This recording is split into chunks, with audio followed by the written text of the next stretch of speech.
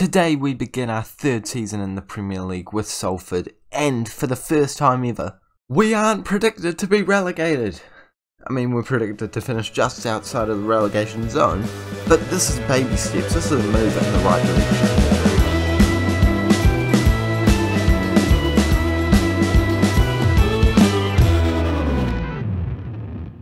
Hey guys, and welcome back to the 19th episode of the FM21 Salford in the Prem Save, where today we are playing our first two games of the new Premier League season, where we are facing Manchester United and Everton. They haven't exactly dealt us a kind card based off where they finished last year in the table, 6th place and 2nd place. Let's not expect an amazing flying start, but we have had a solid transfer window, and we are going to jump into the start of the season, even if it is going to be a disappointing one. And to celebrate that, make sure that you have subscribed to this channel, like this video if you are enjoying the series so far. Can we get 10 likes today? That would be amazing. I would just like to quickly say, if you have not subscribed to the channel already, please do it. I am currently just trying to get this channel to, close to 1,000 subscribers so that potentially we can be monetized, because I am very, very close to that view threshold, but we're miles away for subscribers. So if you can tell anyone to subscribe to this channel, even if they're not going to watch it, please, please, please, just try and help us gain and get closer to that 1,000 mark. I know we're ages away, I know that's very ambitious, but I love this channel. I love making content for you guys, and if we could, somehow get closer to that target, it will certainly motivate me to put more time and probably more money into this channel. But for now, we are focusing on the league games at hand, and it has been a pretty successful transfer window. We'll quickly just give you a wee rundown on the signings. These are the signings. That was a solid rundown. Go back and watch the last episode, the transfer special. If you aren't sure who we brought in, definitely watch it. Even if you are sure, because it's quite important for you to be up to date with the channel and how the save is going. This is going to be the lineup that we use for the first game of the season, and I don't see any reason to be dilly-dallying around. We're going to jump into it. We're using the same tactic that served us very well near the end of the last season. It's sort of a tweak on the gegenpress. It's just got a bit more of a Salford vibe, I guess you could say. We have got a starting lineup of Parry, Silva, Edgehill, Yanez, Gravenberch, Marivale, Hadji. It's not that hard to say, but it always trips me up. There's 2 J's. It is confusing. Benjamin, Braithwaite, Gama, and Vasquez, with a couple of debutants in there, including Yanez and Hadji. Who else? I feel like there's more. Benjamin, there we go. And on the bench, we've got Yarastov, who's potentially going to make his debut as well today, and then a couple of other new signings in and around the sort of reserve area. Carter hopefully will be in there very soon. This man probably deserves to be getting some sort of a go in the squad, but even a player that we played a lot last year, Angu, is not finding his way into the starting lineup today, so he's probably not too upset about the fact that he's not in the lineup today. But without any more talking, any more distractions, we're going to jump into the first game of the entire season and just really hope that we come away with some sort of a result. We finished the season last year amazingly, so if we can continue exactly where we last left off, maybe we could get a point. That's really the goal at this point in time. You can see it is really deep into the save with all of the regions that we do have, but this Manchester United side has a couple more real players than we do. I mean, we're certainly a younger orientated squad, a lot of wonder kids in there, and hopefully they do us an amazing job this season, and early on we do have an opportunity. I'm hoping that is going up, but okay, it's not going our way, is it? It's already Rashford breaking forward. I can see what's going to happen. I'd just like to highlight the fact that we have no fans in the we've conceded within 30 seconds. This is the worst start to the season. No one's watching. We're in our new stadium for the first time, and no one's come to watch. Why are there bins there? This is why no one's come to watch, because there's bins. Why is there bins at our new stadium? You can... That is such a... Oh, gosh. Why is there bins right there? It's not a good vibe. No one is here. Is anyone in it? No one's in attendance. What's going on? Did COVID hit in Football Manager? Is this something I've missed? I don't understand what is going on with this new stadium, but I'm just hoping it doesn't continue like this because our finances are not going to survive otherwise. Garmer's on the ball, playing it back to Neville. We could be hitting straight back at them as Gravenberch goes for a shot. There's legitimately no one in the stands. This is more important than the fact that we're losing to Manchester United right now. Why is there no one in the stands? How can I tell? Is there a way that I can actually check? Because I don't know, maybe the game's glitching and not actually showing fans. But I think I saw some people down there. Maybe they're all hiding on the other side. Who knows? Who knows? They're coming away with another opportunity though. Am I on key highlights? I'm on key highlights. They're throwing goal. They've scored again. This new tactic is I swear this worked last season. 2-0 after 4 minutes. To be fair, we had a chance within those first 4 minutes, but they're coming at us again. If we concede again, it's gone just over the bar, but it's certainly not a good start to the season, to say the least, at the moment. What? Okay. No. Now it's getting... Are they going to get recut? This is the most action-packed first 8 minutes of any Premier League games of all time. But we could be coming back into it now if we play our cards right, get possession of the ball. Don't let them score any more opportunities. 11 minutes gone, and we've had about as many opportunities as we have in about 3 games. So it's an action-packed one. You can't complain about that. Too bad there's no one here to enjoy it. Havertz on the ball, playing it over, but we do intercept, and we could be on a counter. No, okay, not exactly a riveting great through ball there, but we could pick it back up in a second. Wan-Bissaka on the ball. Come on, someone get it. They've come in with a heading. They're a man down, and they're still attacking us. I mean, nah. This is a joke now. Like, I'm happy to see chances, but why is there so many chances? It is, and they're all going Manchester United's way. They're a man down, and we're getting absolutely peppered, like pepper and salted at this point. It's ridiculous. Can we have a minute to breathe, just to refocus? They've got more shots. How are they getting more shots? Okay, no, we're reconsidering this tactic already, because this is not working at this current point in time. We're going to try passing shorter, be slightly more intelligent on the ball, play with a positive approach, see if that helps us retain possession, create opportunities. We have an extra man. Like, I know I've said that about 7 times already, but that is something we need to acknowledge. My indoor football team just won the final because we had an extra man. I know it does a difference, and I will admit we scored in the 10 seconds to go to equalise, but it was either way a win to win. And how was that not gone in? I'm focused on my indoor football games, and we're scrambling shots, trying to get into the back of the net against Manchester United when they have a man down. It's not been an amazing start to the season for us, but it's still only been half an hour. I feel like I've played about 7 games in this episode already, with the stress levels and how much has gone down. We're on the attack. Why are you passing it there? What? Who is there? We don't have wingers, Ed Chill. Like, what's going through your mind? We never wear black either. I think we do actually wear black, to be fair to him. I mean, we're definitely wearing red today, though, so there shouldn't be too much confusion. They've come in with a shot again. Vasquez saves it, though. He's not exactly covering himself in glory today, even though he has had a 7.0 rating.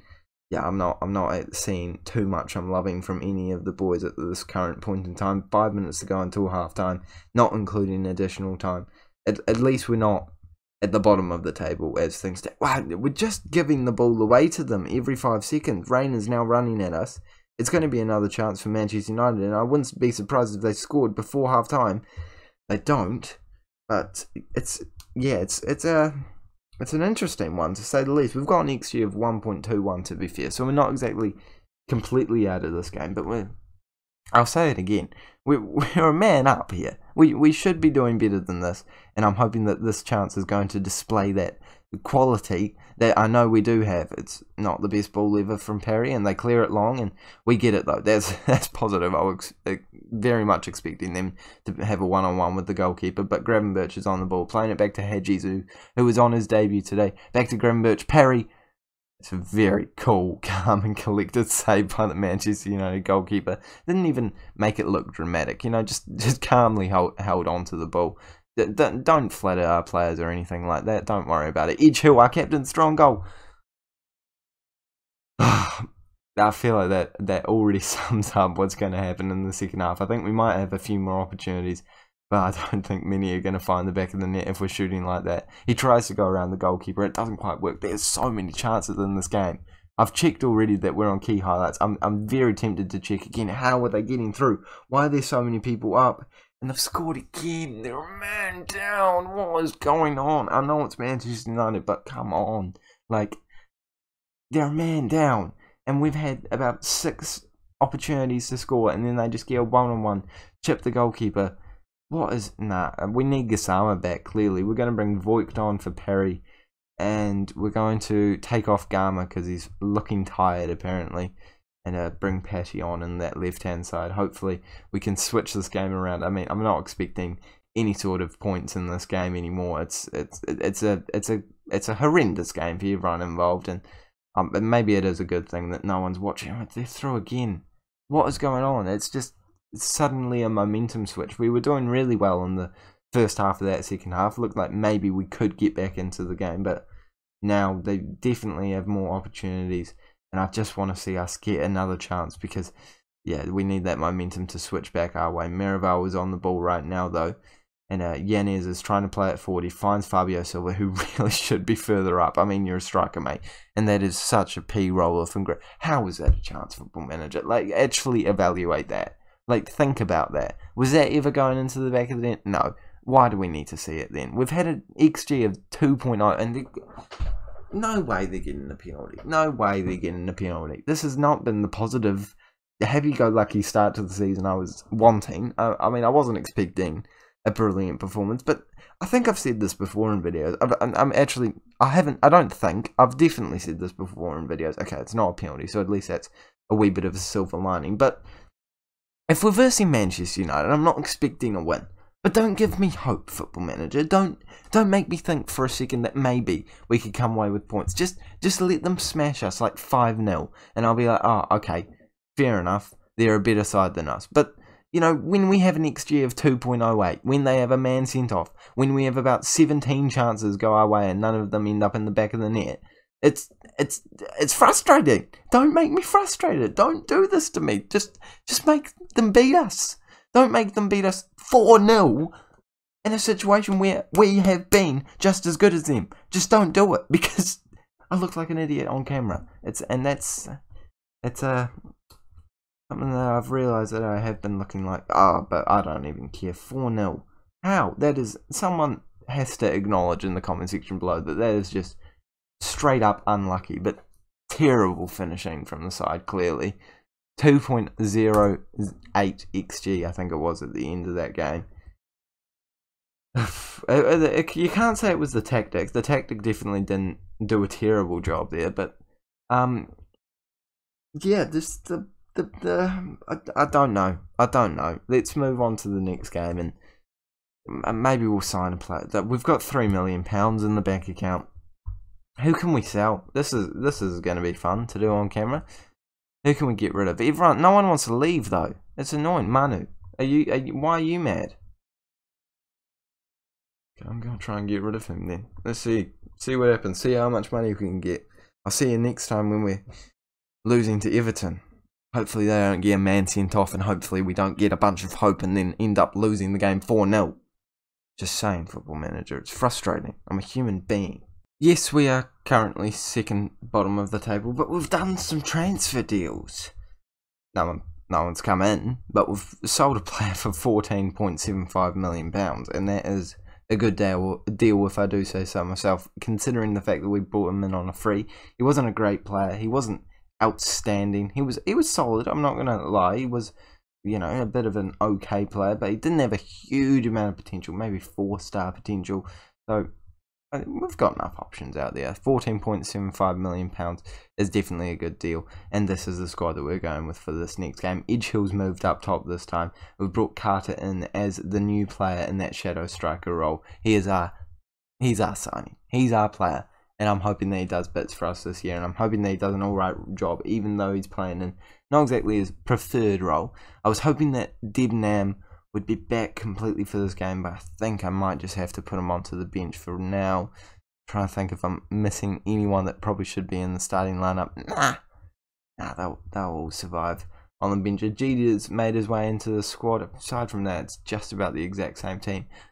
Seems illogical considering the fact that we didn't play very well at all in the last game. Tell me again why I'm using this tactic again. We'll give it a crack. We have Edgehill and Carter to move it out to a left and right hand side sort of formation if we do have to. So there's definitely an option in there. We've also moved Merivale back to a, what is he on?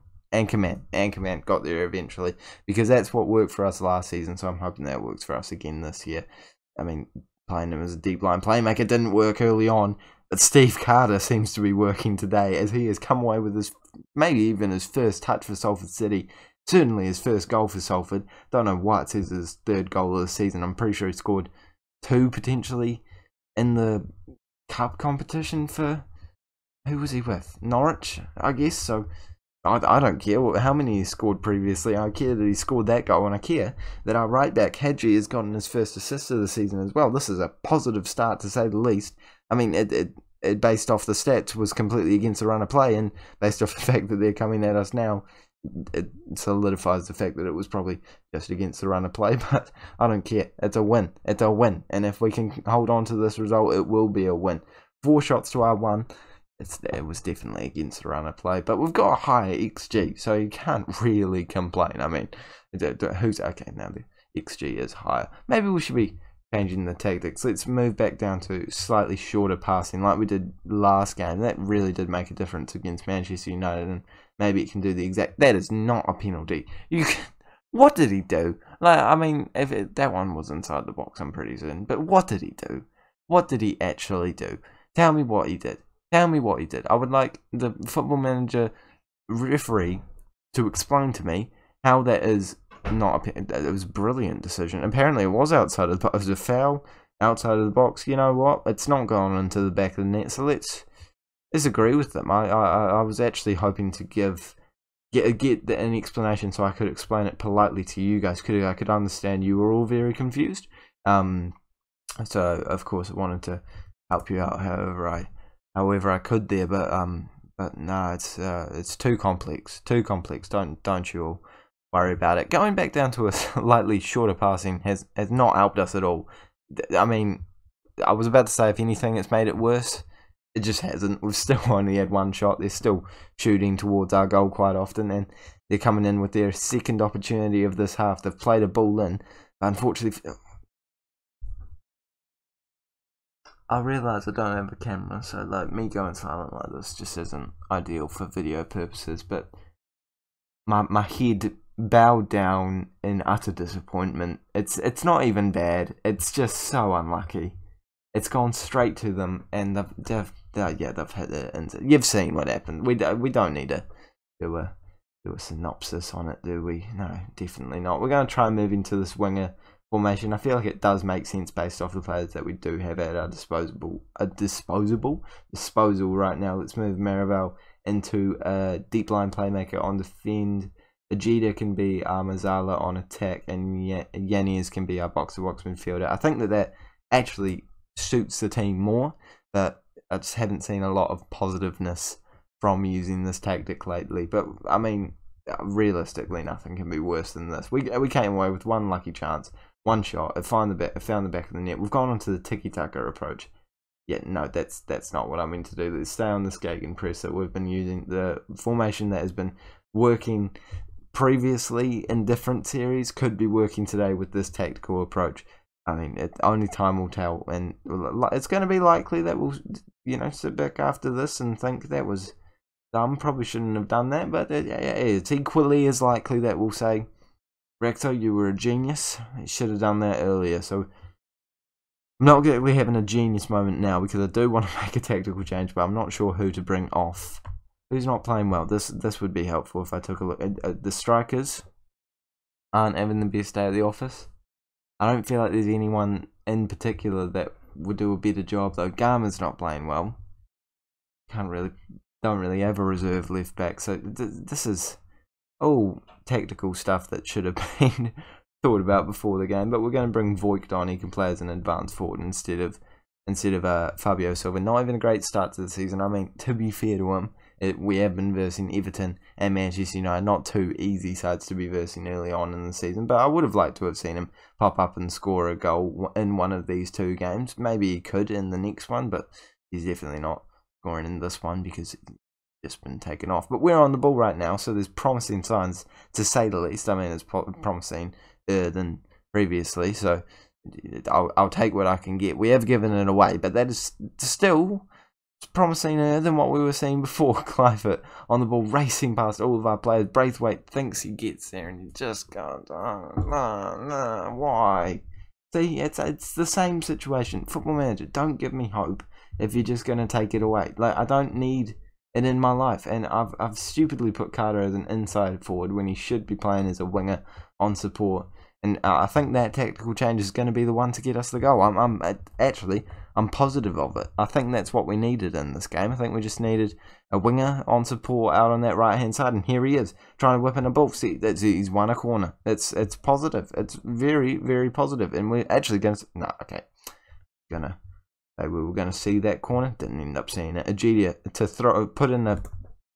Have we got a penalty? Have we got a penalty? We may have gotten a penalty. And in this situation, I saw everything that happened. I don't need any explanation about how that was a penalty. I couldn't agree more. Brilliant, great decision. Okay, who's going to be taking it? Ajit is like the only one with any sort of penalty taking ability, so it's got to be him. He's stepping up to the plate in the second game of the season. He could turn himself into a hero right here, right now, to score his first goal of the year. He doesn't do it. He doesn't. Football Manager, why?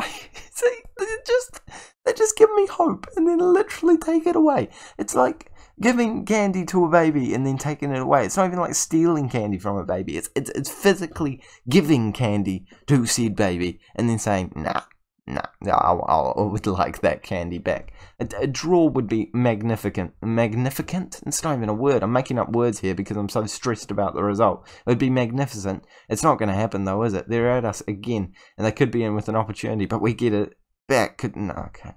Again, they're just giving me hope, and then they hit it over the bar, so at least that's mildly positive. Voigt's going to move out onto that left-hand side. Parry's going to move up top.